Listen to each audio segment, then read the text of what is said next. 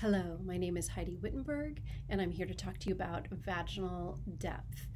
Now, a lot of times in consults or people ask, what is the depth of a natal vagina? What is a depth of a vaginoplasty, trans feminine procedure that we can expect?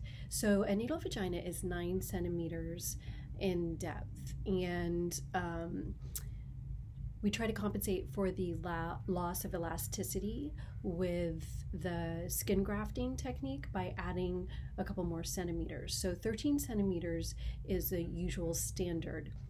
If you're going deeper than 13 centimeters, on occasion, we've been able to obtain a couple more centimeters, but really past 15 centimeters, you're more at risk of entering the peritoneal cavity, which may sound like a great idea because of discussions of the peritoneal pull-through technique, but actually isn't, because if you're having skin graft as your vaginal lining, entering the peritoneal cavity actually exposes the vaginal lining to the fluid that the abdomen makes, and it'll actually push against your graft and increase the risk of failure of the graft taking.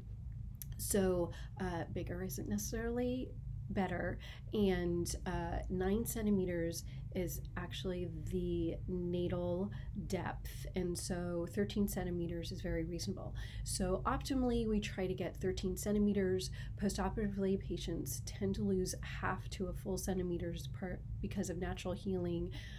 There are occasions intraoperatively due to scarring or issues that we've gotten a range of 9 centimeters to, again, like 15 centimeters would be the deepest that you could safely get. The deeper the vagina, also the higher the risk of getting into the rectum, so that also increases your risk.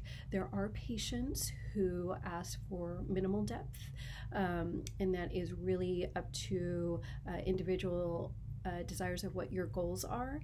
I'm going to say that the prostate or the G-spot is anywhere about 4 to 5 centimeters in, and that might be a nice depth for a minimal depth if you want that as an option. With penile preservation techniques, it also does come up as far as what is your desire for depth, because if we're doing skin grafting, there's going to be less skin available for depth versus discussion of grafting from other areas like the peritoneum. So that is a nutshell discussion of vaginal depth and in comparison to natal depth of 9 centimeters. Thank you.